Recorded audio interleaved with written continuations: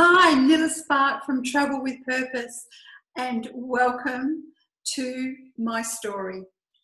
Well, it's not my story, it's a story of inspiration, of how the impossible is possible, and how traveling with purpose can actually have a story, not only for you, but for others. I'll commence this story by letting you know that the Camino de Santiago really inspired me when I read a book by Paulo Coelho called The Pilgrimage. And that inspired me to the point where I thought, one day I am going to walk the Camino de Santiago. Didn't know how, and I didn't really like the idea of putting a pack on my back and trying to find accommodation. And then I read Shirley MacLaine, I watched The Way, and then about 3 years ago, I was bedridden with shingles. It wasn't very comfortable, but here I was in bed, and I took the opportunity to read. And one of the books that I read was by Sonia Coquette called Walking Home. And she talked about how she got up one day and she decided that the Camino de Santiago was something that she really wanted to do. And she organised with this company to go to the Camino, where they organised for her backpack or her luggage to go from place to place, and the accommodation was booked along the way. And I thought to myself, now that is how I am going to do the Camino de Santiago. So I came home, I went to work, and I decided that I would do a bit of research. Not very well, but I thought, you know what, I'm just going to take this opportunity while it's fresh in my mind, and where I got a bit excited to go and find out if there was a company in Australia that actually did what Sonia Coquette's company did. And lo and behold, I did find a company that actually booked the Camino, booked your accommodation, and transferred your luggage from point to point. So all that you had to do is get up in the morning, put on your trek gear, put on your boots, walking sticks in hand, have your breakfast, and off you go and walk. And you can walk between 20 to 30 odd kilometres.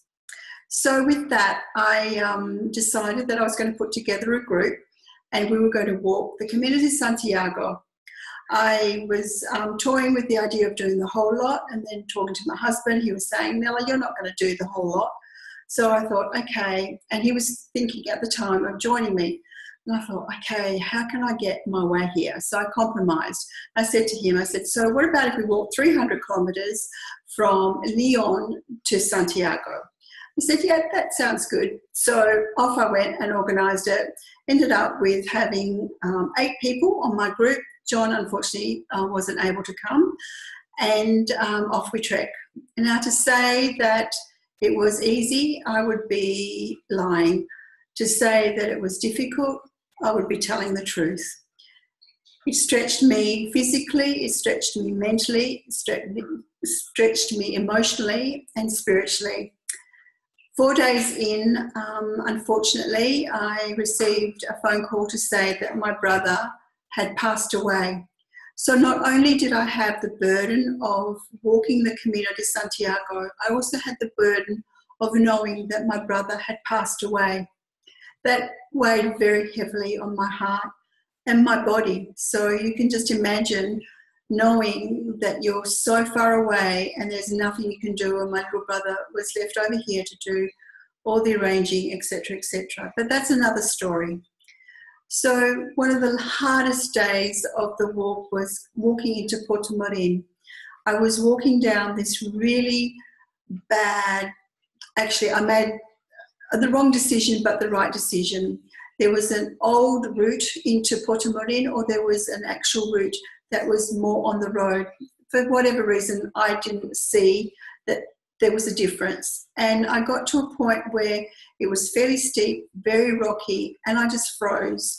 I just stood on this rock and I just went, I can't walk anymore. I just can't put one more foot in front of the other. And I don't know where they came from, but they say the Camino always comes to your aid.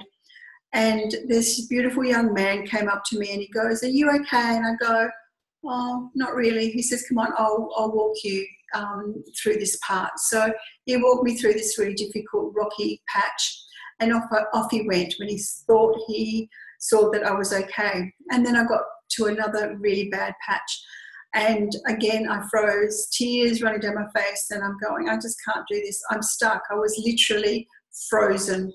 And out of nowhere, these three beautiful Spanish hefty men turned up, and they could see that I was stuck, and they said, "You okay?" And I said, "Yes." And then I went, "No, I'm not okay." And I started to cry. Next thing, they grabbed my hand, took my backpack, and they saw me to the end. Went to my room that night and or that late afternoon, and just crashed on my bed, tears and etc. So I'm a leader of a group, and I'm not supposed to be like this, but I was. So we go into the town of Portamarin, and for whatever reason, this night was just a shambles. Everyone was everywhere. Nobody really knew where they wanted to eat. Some wanted Italian, some wanted this, some wanted the other. And I just went, you know what, I can't do this anymore. So I just took off on my own, and I walked past this couple that was just sitting in this cafe, and they were having Italian, and that's exactly what I felt like. And I don't know what made me talk to them, but I sat and I went up to them and I said, "Oh, that looks delicious." And they said, "Yes, it's really nice. And where are you from?"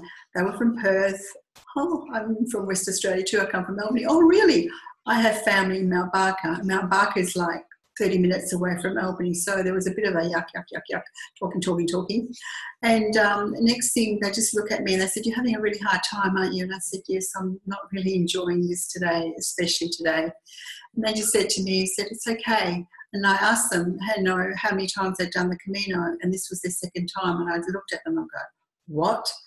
You put yourself through this twice, not just once, but twice?" And I said, "I don't know whether I'll ever do this again." And they said, "Yes, you will. And you'll be back with your husband." And I'm just looking at them going, "You are crazy. There's no way in a million years that I am coming back here to go through all this."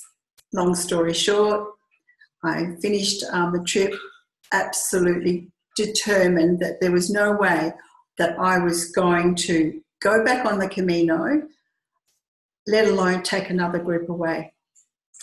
I come back to work and I'm feeling this way, and I call her my Camino angel. There's a client of mine that came in virtually as soon as I got back, says, "Nilla, when are you doing the next Camino?" And I'm going, "Oh, I've just got back, Sandra, sorry, I haven't really thought about it." "Okay." Next week she comes in again. "You still haven't thought about it, Sandra?" Next week she comes again. She came in every week for 6 weeks until I just got the message. I went, "Okay, the universe, you're sending me a message. You're sending me this Camino angel for me and for a purpose. So you know what? I accept. I have to go back on the Camino." So I put together another Camino, and this time we were starting from Saint-Jean-Pied-de-Port, which is on the Pyrenees, the French side of the Pyrenees, walking over the Pyrenees to Lyon, where I started the previous year. Within no time, I had 12 people in my group. One of the people, and this is where the beautiful story that Travelling with Purpose starts. So one of the people that joined us was Cheryl. Now, Cheryl, in 29th of September in 2014, lost her son to a fatal white pointer shark attack. Devastation. They have 2 children, Jay being the son and Ebony being the daughter. He was 17 years of age. He died in the December. He would have been 18 in the March. She wanted to come with me the previous year, but because the daughter was turning 18, decided that she wouldn't come in that year, but she definitely wanted to join me in 2017, September, this year just gone. I said, "Awesome, that would be just fantastic." She said, "Nilla, I need this for me. I need this just to get away and just really reflect on everything." And I said, "I can understand that, my love." So anyway, she signed up. One day, about a few weeks later, she rings me up and she says, "Nilla, guess what?" And I said, "What, sweetheart?" She said, "Mark wants to join me." Now, Mark is her husband. And I said, and she said to me, I don't want him to join me. And I go, sweetheart, oh my God, I don't know what to say to you, but he's lost his son. You can't tell him he can't come, because then he'll feel like he's lost you as well. You've got to let him make the decision whether he comes or whether he doesn't come. She took my advice, and next thing Mark comes in. So if you can just imagine this, he's 6'4", 6'5", 144 kilos, big cuddly bear, comes storming into the office, or not storming, but comes walking into the office, you know, all brazen, and he goes, what's this Camino crap all about? I go, well, Mark, it's a pilgrimage. It's a walk in north of Spain where people go to walk, and for me, especially from last year, it was a spiritual journey. What happens if I don't get anything out of it? I went, Mark, you can get whatever it is that you need to get out of this, whatever it is. So he goes, leaves the office, and they're on their way to see his mother that live in just south of Perth, in a place called Mandurah. And he comes back, or they ring me on the way back and said, yep, I'm coming. And I said, okay, so signed up Mark. A few weeks or a few days later, he comes storming in again. He goes, what am I paying for?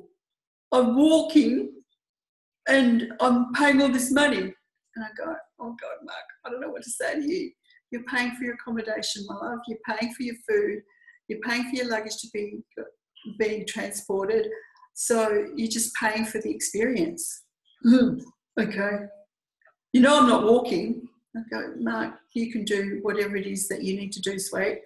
But you're doing Cheryl's booked to walk 170 kilometres. So if you walk 170 kilometres or you don't walk 170 kilometres, you're joining us. So no, I'll meet you in the bar in each town. I said, okay, sweet. That's what you want to do, then that's what you want to do. So take the story a little bit forward, and we meet in Paris. He's trained for 2 kilometres just before he came away. We get to Saint-Jean-Pied-de-Port. He's dressed in shorts and a singlet and just normal walking shoes, or runners as we call them in Australia. And I'm going, okay, this is going to be really interesting. So the first day we decided that we'd walk to Orisson, which is 8 kilometres, but it's in the Pyrenees, so you can just imagine it's straight up. So here's Mark, he's walking, complaining the whole time. He gets to Orisson, creates a bit of a scene, and he's not walking another day. I'm going, okay, walking another day. Anyway, we catch a taxi bus back to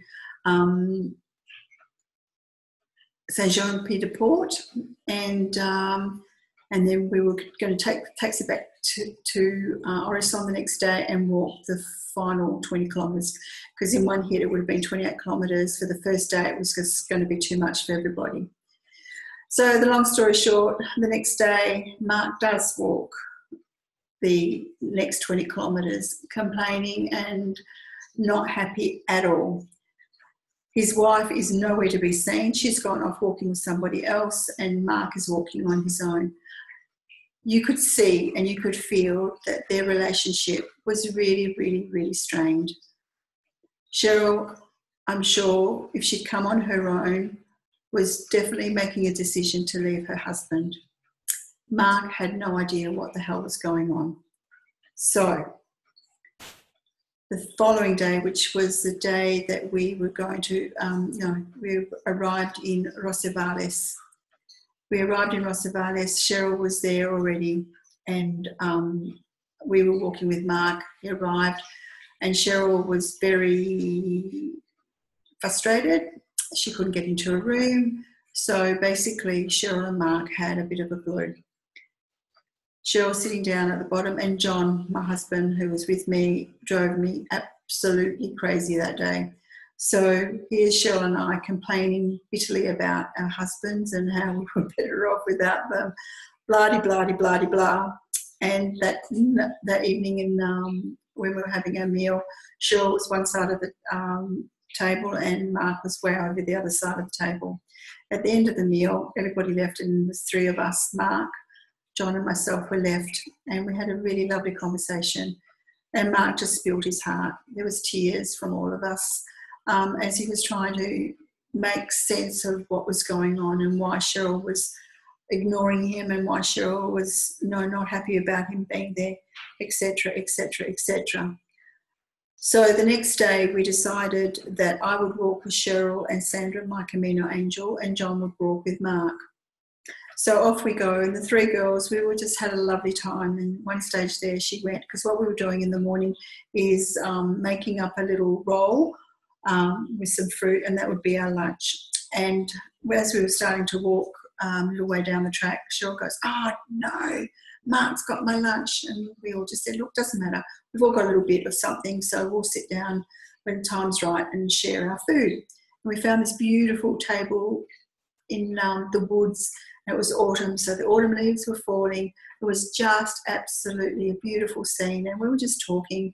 And at one stage there, Cheryl was getting a little bit narky about Mark, and I just called her, not a nice name, but, and she turned around to me and she goes, "I've never been called that before." And I said, "Look, you're being really hard." I said, "You're both suffering. You both had the loss of a beautiful boy." And I said, "You're both in pain. So much pain that you don't know how to share your pain with each other." So we left it at that. And as we were walking down the hill, there was this little bar, and there was Mark all on his own, and just looked up at Cheryl so lovingly, and she goes, "Cheryl, I waited here because I've got your lunch." Oh, my heart melted. And Cheryl just stood there looking at him, and I sort of hit her and I said, "Cheryl, so thank you." And she goes, "Thank you, Mark." And then I walked into the bar with her and I said, "Was that too hard to say thank you?" And she's going, "Rrr." So that was day 3. He said, "I can't walk anymore. I'm in so much pain. I've had enough. I'm catching a taxi." So we're in this village, not a soul in sight. So there's no way that we were going to be able to catch a taxi.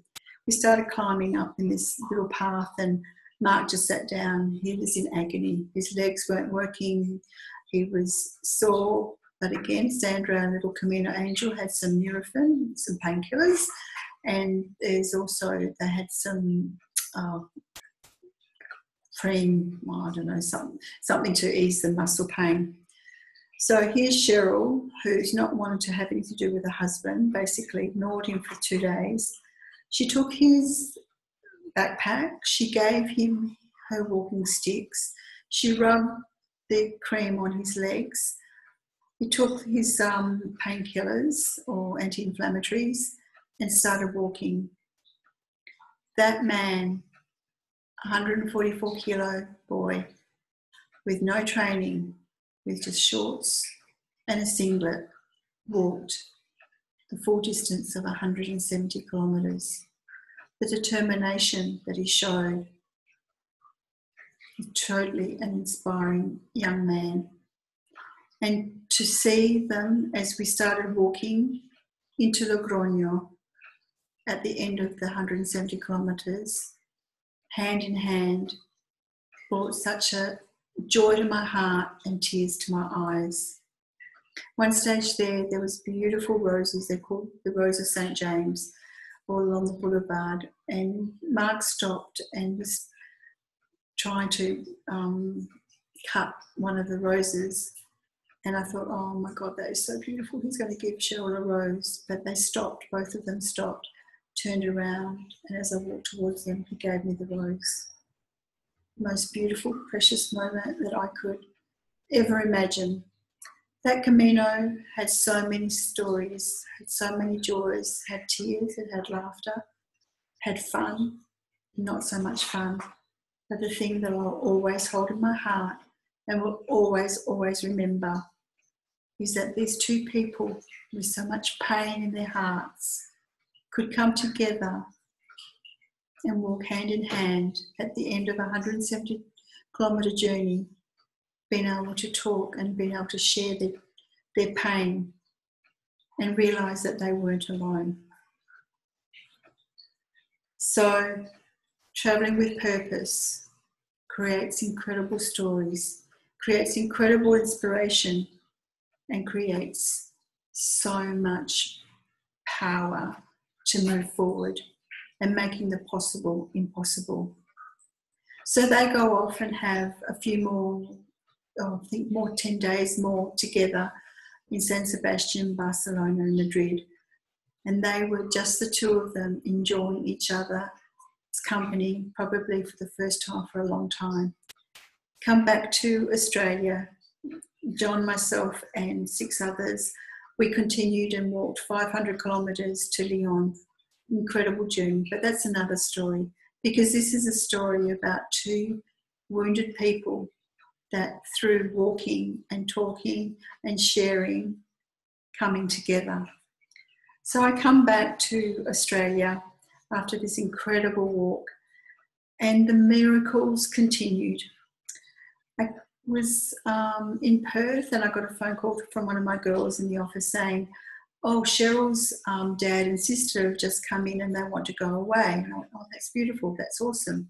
So the next day, and that was Friday, and the Monday, the sister comes in and they meet their father every Friday. And the father said to Cheryl and Sue, want to take you girls away, bearing in mind that this man is an 84-year-old man who had lost his wife, had lost 2 grandsons and lost his son, all in the space of a few years. All he had left was his 2 daughters. He wanted to share something special with his 2 daughters. So the month of December, I spent with these 3 incredible people planning an incredible journey to South America, doing all the things that Bill had dreamt of doing. And he knew in his heart that he had to share his money, his time, his life with his 2 girls. They've come back recently, and the wounds that have been healed because of this time together has been nothing short of a total miracle. And it just goes on and on and on. I could go on about what's happened in my life, but it's not about that. It's about making the impossible possible, and how when you put yourself in a situation where you really have to face yourself and you have to face your demons, how the healing is so, so powerful, not only for yourself but for others, and you become an inspiration for many. The number of people that I have seen in recent times that all know Cheryl and Mark are just in awe of what they've achieved, what they've accomplished, and where they've come to from that dark, dark place that they were in. Bill, Cheryl's father, thanked me profusely one day. He said, I was so worried about my girl. Thank you, thank you, thank you. And with that, I'll leave you to say thank you for giving me this opportunity to share this incredible story. Thank you for listening, and thank you for just being. Go and do what your heart wants to do, and know that your pain is not just your pain. To share your pain, you can heal not only yourself, but heal others. So this is Nella. This is Nilla Sparks saying bye for now. Thank you once again, and remember, traveling with purpose. This is where the story begins.